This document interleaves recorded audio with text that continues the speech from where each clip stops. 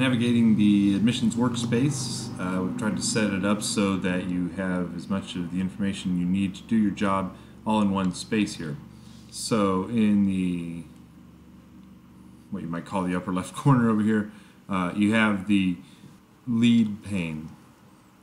The tabs above here indicate different various stages and statuses, or various rules that place them in these different tabs that will define what you see in these lists. So, of course, new leads are people in a new lead stage. Apply now new lead is someone who's filled out the online application form and become a hot prospect through that.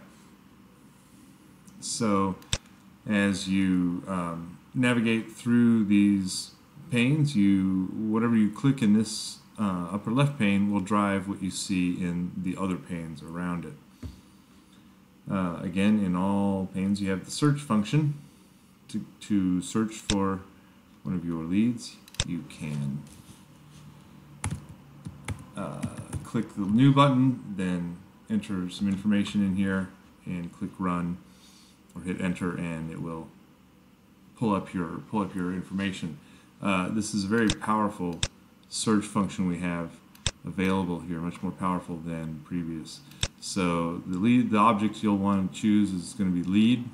Generally in most cases, certainly in this case, and then you can select the field. Most of the fields you're going to be looking for are going to be under properties. So if you go to properties, you can see several fields. Notice all of the address fields start with address, so you have even mobile numbers in there. Contact properties, date of birth, so those are derived from the contact. Lead information, program information, items like that.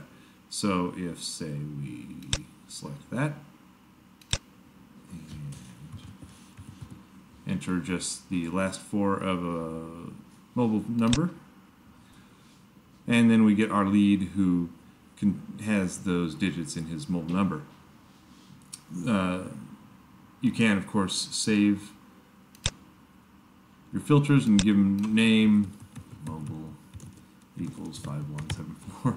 Not something we would probably want to save in this case, pretty specific, but the idea is you could save your filters and then they would show up in these drop downs here, and then you can easily run them just by clicking on them like that.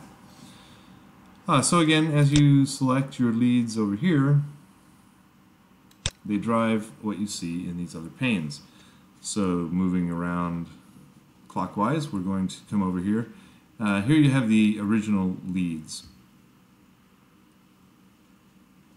In the case where a single person has two requests for different programs, they may show up here with multiple leads. Duplicate leads won't show up in here. You can find those in another area if you like, but duplicate leads won't show up, won't be listed in here. So you should only see leads that are true leads for a program. Now, when you have your lead selected, helpful tab over here is the lead info tab. When you click on that, you see the preferred, what are called the preferred properties, which are the same properties that are at the top of the lead form when you enter a lead form. So when you make changes to these properties, it's quite handy because you can just click out of it and then save out of here. So making changes to those basic properties is very easy right here, especially so if you have a new lead here where you haven't received their information, their program and version start date information, and you've never contacted them, then you could easily just pull them over here, have them on the phone, and enter their information over here, keeping in mind you want to enter in the program first, then the program version, and the program version start date last. So then moving down to the lower right pane, you have interactions. These would be interactions that are similar to activities in Campus View. So when you work with an interaction, it's going to be of a phone type or a meeting, or we'll be using VoIP as internal notes. All those will be covered in the interactions video, which can be viewed separately. But down here in the interactions, you can see all the different interactions for that particular lead. And on any of these fields where you see a list item like this, the quickest way to see the most recent is just make sure your interaction ID column is sorted with the upside down triangle. All of these columns can be sorted, so you can sort on any column that you see in any of these lists. And then clicking on it will sort it either ascending or descending. So over here you can sort by lead name, keeping in mind it's going to sort by first name, and then of course you can do descending like that as well. And the most recent here at the top in this case. Another thing about these what we call grid or table views, you can right click on any of the columns and do a select column. So you can add various columns and you can see all the properties that are available to the interaction here. Best not to try and drop this down and choose other properties. Just leave it at the default of whatever it comes at based on the pane that you're trying to add a column to. And so if you want a follow-up date, for instance, might be a good column to have in there. And then you can see I have a follow-up date on this interaction.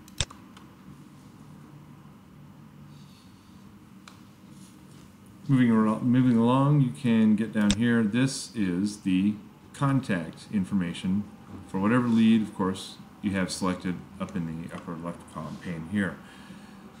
Now the contact information again contains items that roll up to the contact level. That does include items such as document status, which is our Campus View SIS documents, activities, which are Campus View SIS activities, and then of course all of the various CRM items that you have that you're used to seeing, properties, interactions. So the interactions would just be a reiteration of this pane, so it's not really necessary. Mailers, anything that are set to get in print. Count information might be any high school that they're attached to, items like that. Of course, then you see your various scores and items like that. CRM docs are where we'll store documents before they are promoted to the Campus View SIS application, as an application, that is to say. So then from this general workspace, of course, you can jump to your Interactions Workspace. Interactions Workspace are interactions that are assigned to you. So here are all of your interactions. And of course, again, you can sort to see the most recent on the top. And then we have, of course, the oldest ones on the bottom.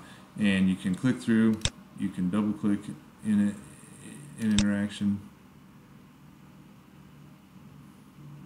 or single click on the ID field and take a look at what it says.